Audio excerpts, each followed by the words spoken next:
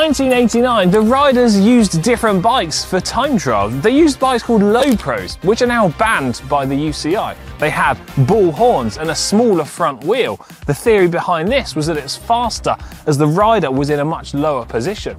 Another thing to point out is that Fignon used a double disc wheel. The theory behind this was that it was faster, and aerodynamically it is, but it makes the bike incredibly difficult to handle.